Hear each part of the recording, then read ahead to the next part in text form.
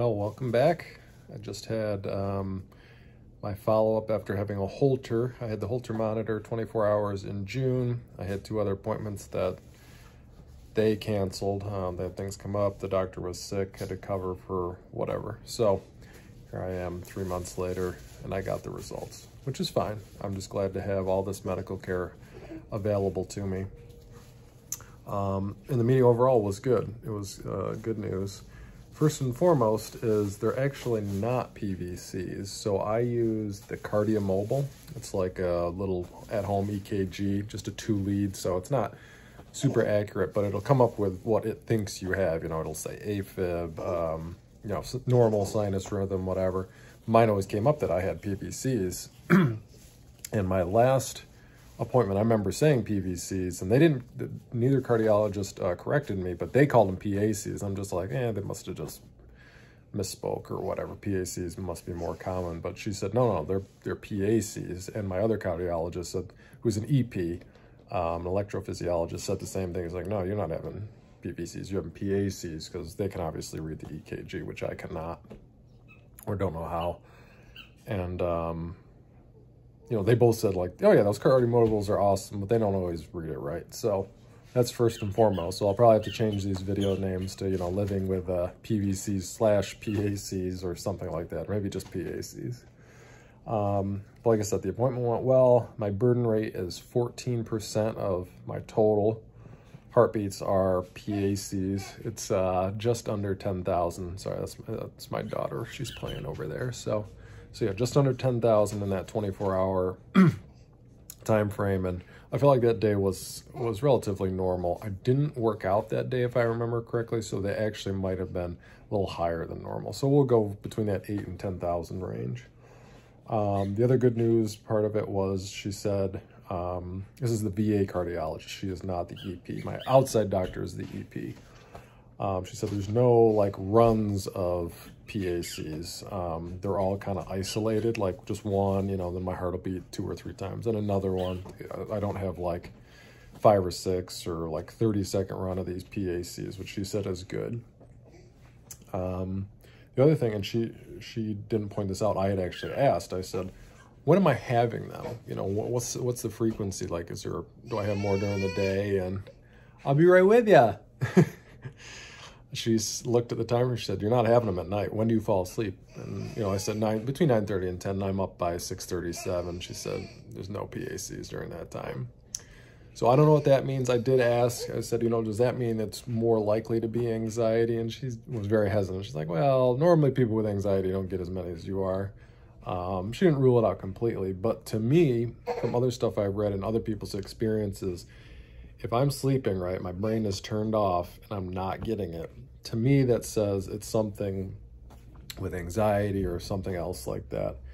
So I took that as good news. You know, if I'm not getting them all the time, that means there might be a trigger where I can stop these things without either medication or an ablation surgery.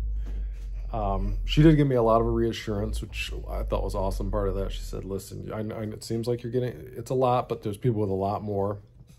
You know, a lot of you out there might be getting, there was somebody recently I read was getting basically 50% of their heartbeats were PACs, and they had to have the ablation or else, you know, it's very unhealthy.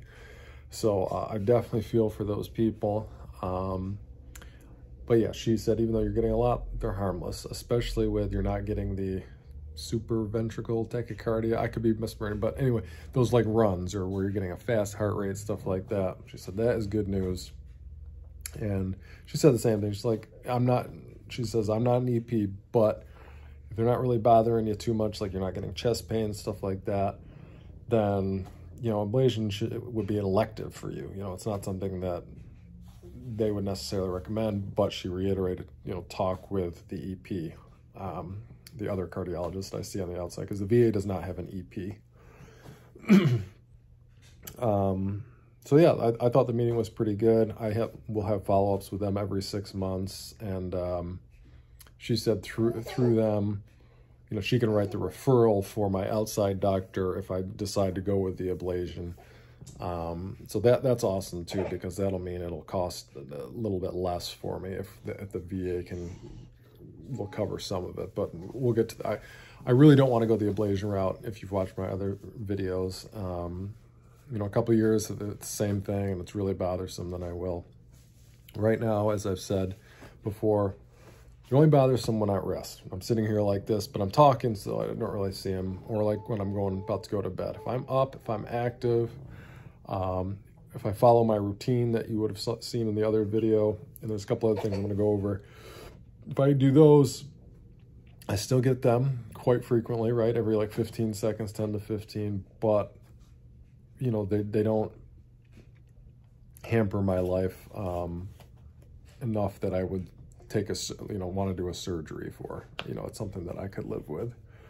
So yeah, just to finish it out, there's the other couple of things I'm going to add to my routine. I'll keep that routine, which the past like 2 weeks is kind of, hasn't been doing as much. I'm back down to like every 5 beats I'm getting them, but that could be because I'm going back to work soon. You know, different things in life.